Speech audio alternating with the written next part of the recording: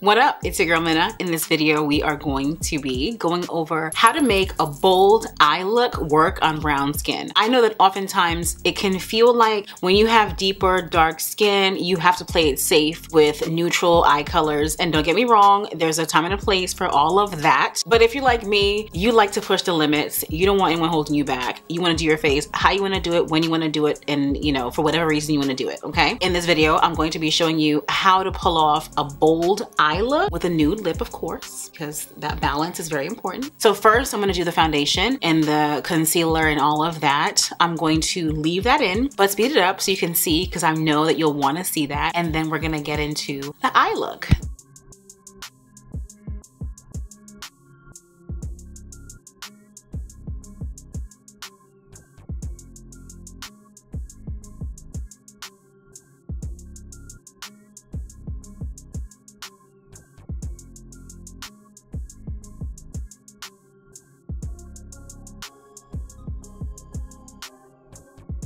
All right, now we're getting somewhere, okay? So now we're gonna do the eyes, and this portion of the video is sponsored by Revlon. So Revlon, thank you so much for partnering with me. This is in collaboration with their So Fierce Wear Responsibly campaign. And I'm excited to show you a very fierce, very dangerous, very awesome, bold eyeshadow color that, again, you can wear as a brown girl, and you don't have to be afraid. Like, who sets the rules? You do what you feel is good for you. You know that when I do my eyeshadow, I always like to use a transition color. This is a white base. You can use a white base or a black base. I decided to go with white just because why not? To transition, I'm gonna take a warm reddish brown color. I used an orangish red color first, and now I'm actually taking my bronzer. So whatever color you use for your bronzer, you can certainly use that to put into your crease as well to really warm it up and bring the whole situation together. Now, when it comes to the eyeshadow, Revlon has launched 4 new eyeshadow palettes. We have 4 eyeshadow palettes to choose from. You know I like a blue, and I've already done a look with this color, so I'm going to venture and use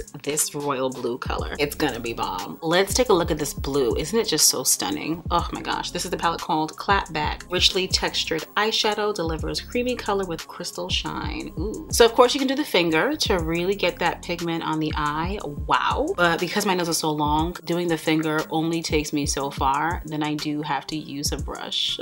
So I'm gonna use a flat synthetic brush to apply this, not an eyeshadow fluffy type brush, because that's gonna fluff it on when really what I want is to pack on the color.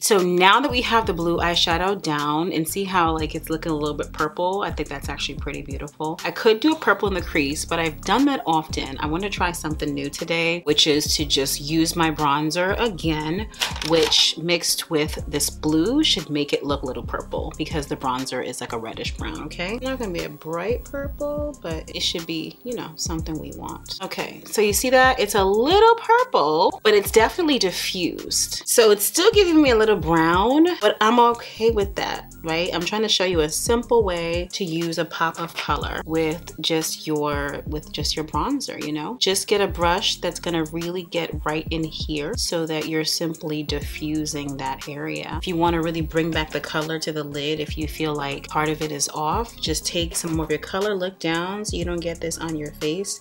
That's if you do your face first, like me. If you do eyes first, then you're fine. And then just boom. I'm gonna leave it just like that. I'm not gonna do too much to it. I think this is beautiful just by itself as a standalone. So let me do the other side.